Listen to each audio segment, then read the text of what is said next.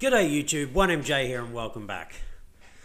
Alright, Saturday here in Australia and the market is still just going. Some coins are performing out of this world and I just can't believe this market cap. It is absolutely flying. We were struggling to get, kind of stay over anyway, the $1 trillion mark maybe 7 days ago.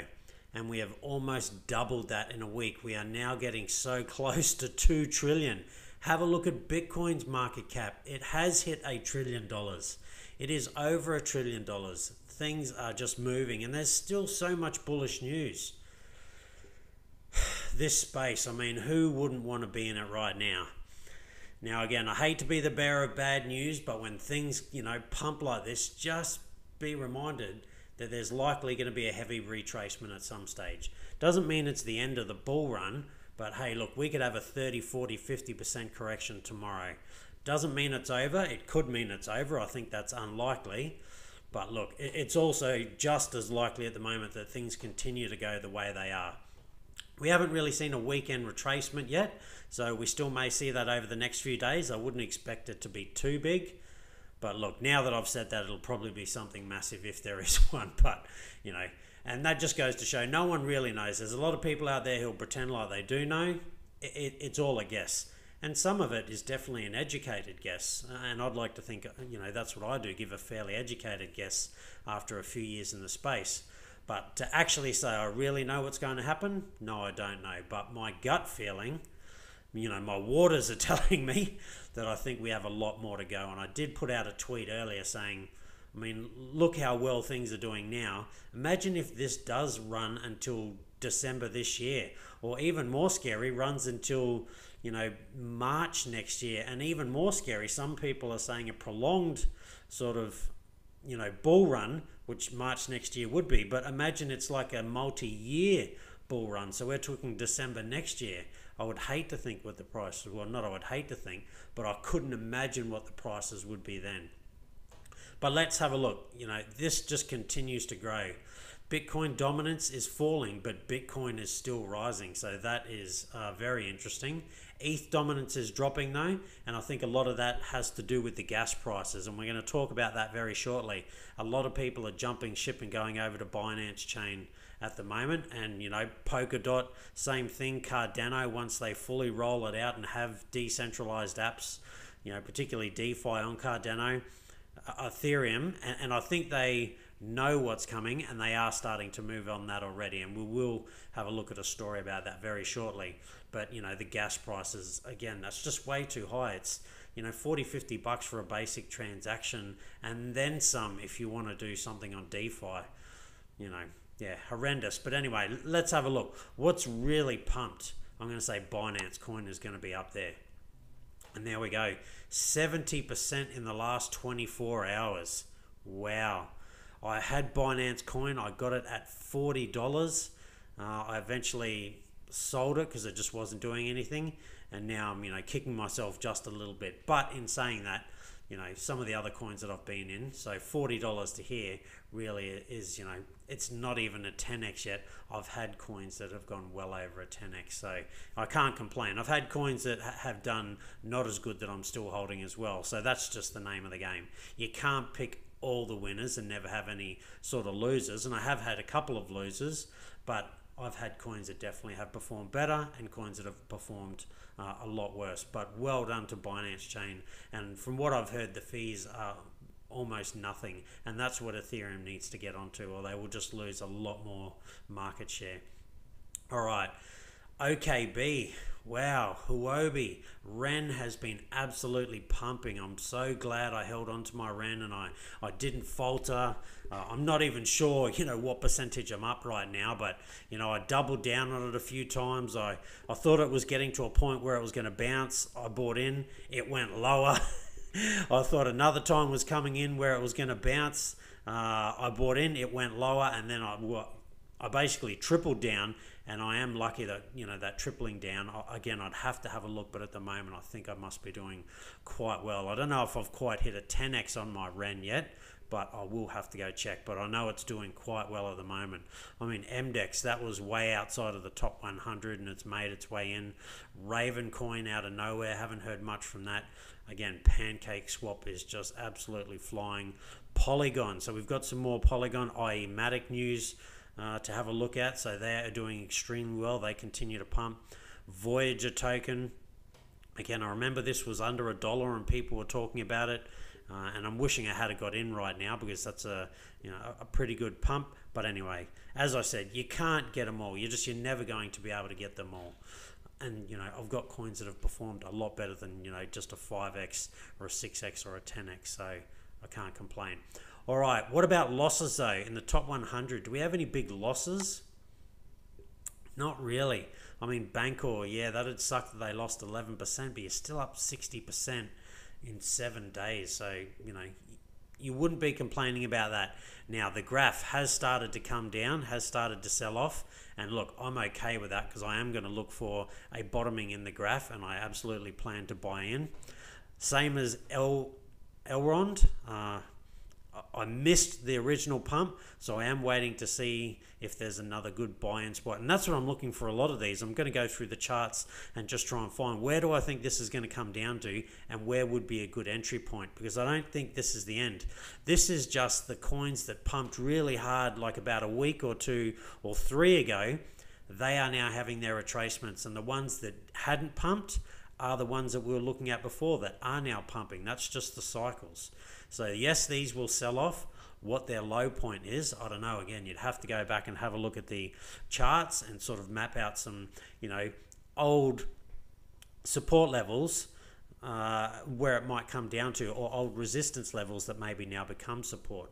So that's something I'll definitely do probably tomorrow, and I might make my video about that. I've been having a look at some coins. So there are some losses, but nothing big. I mean, you know, 7%, that's not so bad. And even 12%, you know, 13% for Swiss Borg. I'm sure they had a massive pump in the last few weeks. So yeah, none of these losses are overly bad. And look, even Curve Dow, you know, down sort of 23% over 7 days. I reckon if you go back before that, it probably pumped nearly 100%, if not more. So losses and gains, you know, you have to be able to take the losses with the gains, and hopefully you sold when things were a little bit exuberant, and then hopefully if you believe in the project and it wasn't just a quick flip like maybe the graph, you're looking for a new buy-in point. We'll have to wait and see. All right, let's go over and have a look at the Bitcoin chart and just have a look how well this thing's doing right now. This is doing quite well.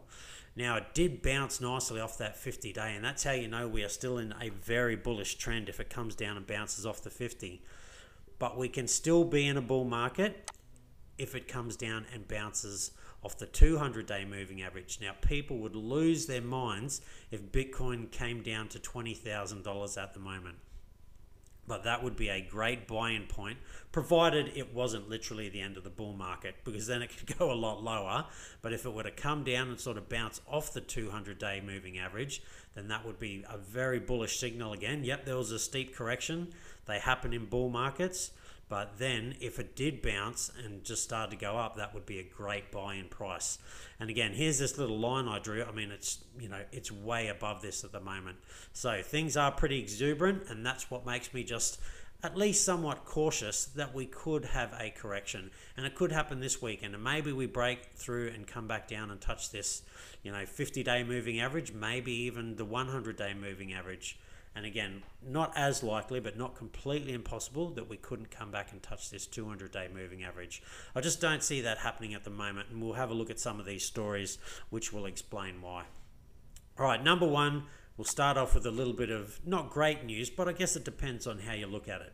So Janet Yellen stresses importance of crypto regulation, making sure Bitcoin is not used in illicit transactions. I completely agree, but because Bitcoin can be traced and all that, I think criminals are less likely to use cryptocurrencies, and that has been shown over a while now that less and less nefarious acts are happening with cryptocurrencies because it can be traced. They're more likely to do it with cash, and I'm sure they're not coming up with new regulations for cash anymore. It is just literally, a bit of FUD. People getting, told that, oh, we've got to make sure it's safe.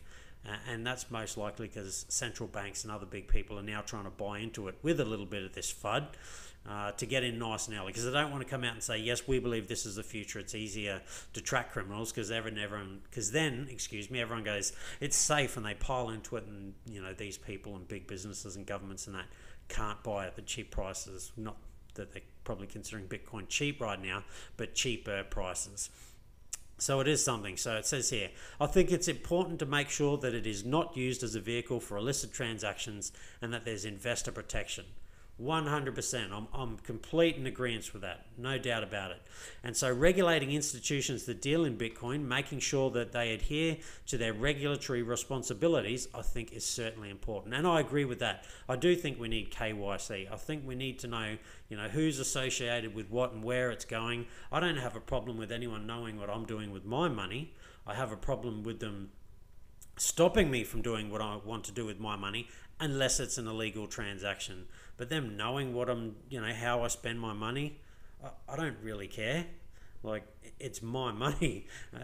As long as you're not telling me, no, you can't do that, we don't like that person. Again, outside of it being completely criminal and all the rest of it, I'm not too worried. And it is just the way of the future. We're moving to a digital age anyway.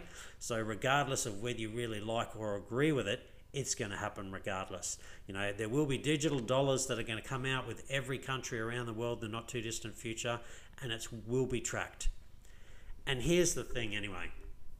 Unless you are 100% cash, if you've got a debit card, credit card or anything like that, and you use it to shop online or tap and go or swipe and go, whatever they call it where you are, you've left an imprint. They already know how you're spending your money. It's just we haven't really thought about it and talked about it too much lately. So yes, this is a little bit of FUD as well, and especially the way they put this picture here. It makes it seem like, oh God, let's be worried. And I'm not having a go at Bitcoin.com. It's probably a funny, somewhat, satirical image that they decided to put up of her. But it does sort of create a little bit of FUD as well for people. They look and go, oh, so there's problems with Bitcoin and we need to make sure that it's safe. So it's not yet safe. No, it is safe if you've done some research. If you haven't done some research, more than not safe part is you might accidentally send it to an Ethereum wallet and lose it all, and then the other not safe part is maybe you get scammed out of it. But yeah, for me, generally, I'd say Bitcoin is pretty safe. But with anything, there's always, elements that aren't as safe. So do your research first. All right. Mr. Hong Kong,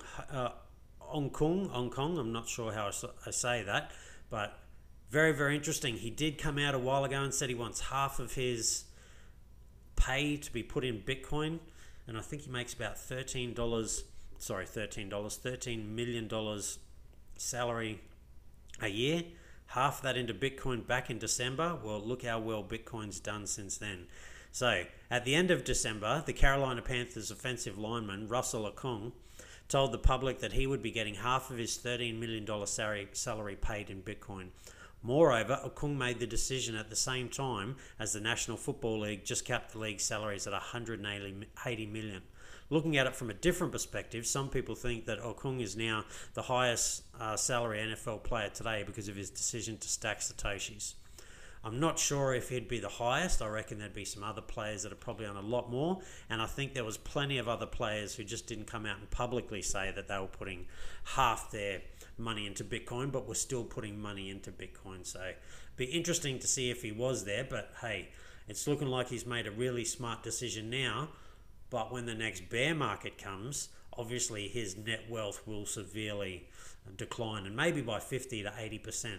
But I guess if he's done his research, he knows, yep, there might be 2 years, 3 years where I'll lose some money, but then it's going to go up exponentially in sort of 4 or 5 years' time again. So, yeah, hopefully he's done his research and he understands, and I'm sure he probably has and probably does.